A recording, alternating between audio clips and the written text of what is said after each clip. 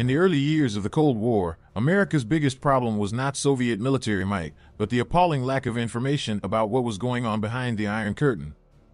The tragedy of Pearl Harbor showed the government that the lack of information about enemies can have devastating consequences, and as you'll see in the course of this episode, they were willing to do the impossible to avoid another such situation.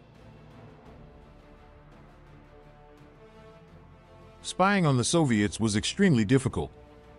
At that time, the CIA was just a fledgling organization, while the KGB already had extensive experience in espionage and counterintelligence.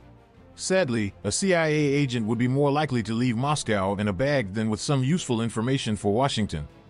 Then the agency understood there was no point in trying to beat the Soviets at their own game. To win that war, they needed to change the very game and make them fight in a completely new scenario. The KGB was hands down the best spy agency in the world. But the US also had its strong suit, technology. Particularly aeronautical technology. So instead of continuing to play and lose in the traditional spy game, the CIA, together with the Lockheed Corporation Skunk Works division, decided to mix espionage techniques with highly advanced aerospace technology and created the world's first spy plane. Well, we already know that it was almost impossible to pass in front of a military installation in Moscow holding a camera without getting shot, or worse. So the Skunk Works team, led by genius Clarence Kelly Johnson, decided they were going to take these pictures in style. Using advanced optical equipment, the plane would photograph enemy installations at 21,000 meters above sea level. This distance was not chosen at random. 21,000 meters high was 1,800 meters above the limit of Soviet radar accuracy and almost 8,000 meters higher than the MiG-17 operating limit, the most advanced interceptor aircraft the Soviets had at the time. Those 8,000 meters were also enough to stay out of range of any air-to-air missile fired by those MiGs. A necessary precaution, since the spy plane would fly at a lower speed than the fighters of the time.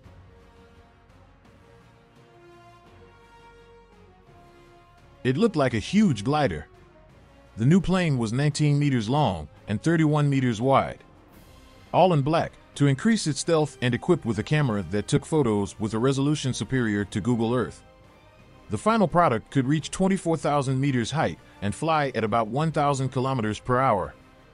Dubbed U-2, the new spy plane was a relief for U.S. authorities, as they could now photograph all Soviet military installations and know their exact location, size, and operational capability.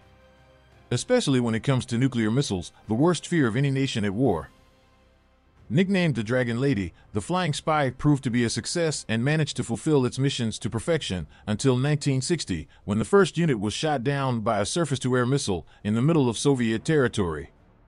But Lockheed engineers knew the spy plane's invulnerability was temporary and that the Soviets would soon get missile systems capable of shooting it down, and continued to work day and night on what would be the U-2's replacement and the ultimate spy plane. Engineers kept reaching higher and higher levels. And after the Dragon Lady, now it was the turn of the Archangel project, a series of planes that would be even more stealthy and faster than the U-2. The first member of the family was the A-12, also known as the Oxcart, followed by its militarized version, the YF-12, capable of firing AIM-74 Falcon missiles. But both projects were short-lived. Although these last two projects were little used, the technologies created during their development were vital to give life to the one which, in my humble opinion, is the most beautiful and impressive aircraft ever created by mankind.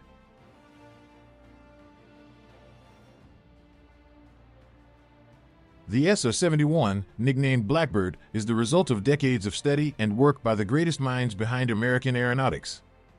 It was simply the pinnacle of aerospace technology for over 30 years. And even today is recognized as a legend among engineers, pilots, and aircraft lovers. Starting with the design, it was made in delta shape, which greatly lowers the signature on enemy radars. The black color was also not by chance. In addition to being a stealthy color, the ink was made with a special compound to absorb radar waves.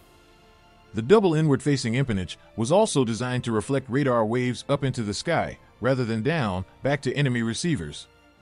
The pressurized cockpit, now with space for a crew of 2, 1 pilot, and 1 surveillance systems operator, was right at the front of the aircraft, away from the powerful Pratt and Whitney J58 engines, which were in the wings, near the rear.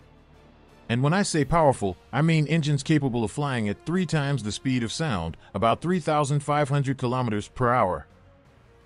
The fuel was the famous JP7, a synthetic compound with an extremely high boiling point, which allowed Skunk Works engineers to use it to cool different parts of the aircraft without worrying about fires or explosions. An effective cooling system was a must, mainly because flying at absurd speeds creates huge friction in the fuselage and consecutively very high temperatures capable of killing any human being inside. But of course, the engineers from Skunk Works found a solution. The cockpit had a powerful cooling system, but even then, temperatures reached 60 degrees Celsius. The pilots also wore special suits, similar to those of astronauts, which ensured even more protection against high temperatures and lack of oxygen. The cockpit windows and the camera responsible for the images were exposed to temperatures above 400 Celsius, and to avoid cracks and image distortion, were coated with a special glass made of quartz. Even the soldering had to be done with a special technique, and in this case, they chose one that used sound frequencies to ensure there would be no cracks in the solder. The fuselage was also made in an unprecedented way. Instead of conventional materials, the engineers chose to use titanium, an extremely rare metal, lighter and more resistant to temperature changes. This is a much-needed quality in an airplane that flies at more than 3 times the speed of sound. But the problem was that the biggest titanium producer in the world was the very nation the Blackbird was supposed to spy on, the Soviet Union.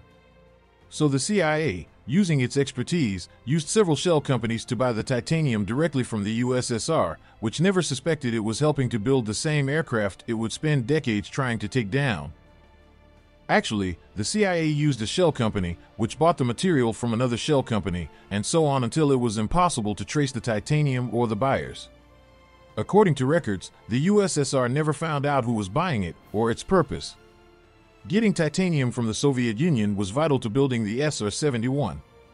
Without it, the project really couldn't have been completed, and the reason is explained by physics. When exposed to heat, all materials tend to expand and swell, and the unique properties of titanium were really a key point to completing the fuselage. The issue of material expansion was so critical that the Blackbird had to be built in a way that, on purpose, allowed fuel to leak day and night. The fuel tank and the other components were built with a certain spacing that took into account the expansion of the structure at high temperatures. If the engineers hadn't made the plane with these small gaps, it would end up cracking due to the expansion and would fall apart mid-air. That's one of the characteristics that make the Blackbird unique and even more impressive. Its speed limit was not due to the technical capabilities of the engines, but to the limit of heat tolerated by humans, internal components, and structure. If those giant engines accelerated to the limit, the pilots would surely die from the heat, then the aircraft structure would simply melt down, crack, and fall apart. Back to the fuel leak, whenever the SR71 went on a mission, a second refueling was needed, carried out in mid-air with an auxiliary plane. Then finally, the fuel tank was filled to the limit, and as soon as the plane reached the ideal height and supersonic speeds, the heat would make the tank expand and close every gap, finally ending the leaking. And since we're talking about height, this plane surpassed the U-2 in that regard too. The maximum altitude the Blackbird used to operate was 24,000 meters high. This is so high that there was no way for pilots to orient themselves by landmarks on Earth, and no, it was the 60s, so no GPS. In this case, it was necessary to create a special guidance system based on the stars, that is, a star map. It was called by the acronym ANS, the Astro Inertial Navigation System. Pilots say the plane sensors were so powerful that the system worked while the plane was still on the ground and during the daytime, with 0 visible stars. Spy systems have also been radically improved.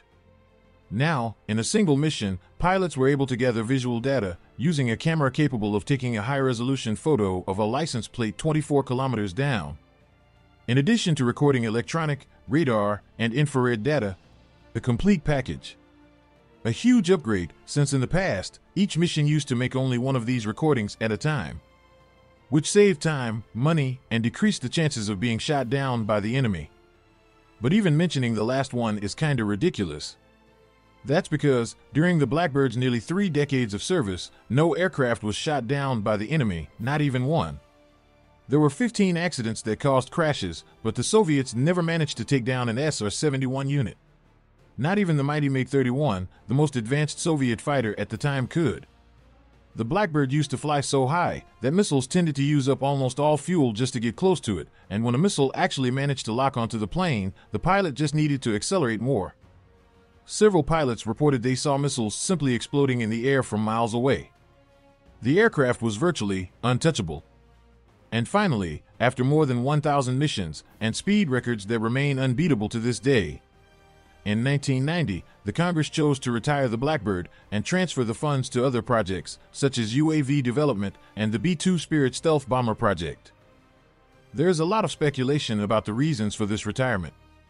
Some say the advance of Soviet missile systems made Americans retire it before it was shot down, while others say that spy satellites made the plane obsolete.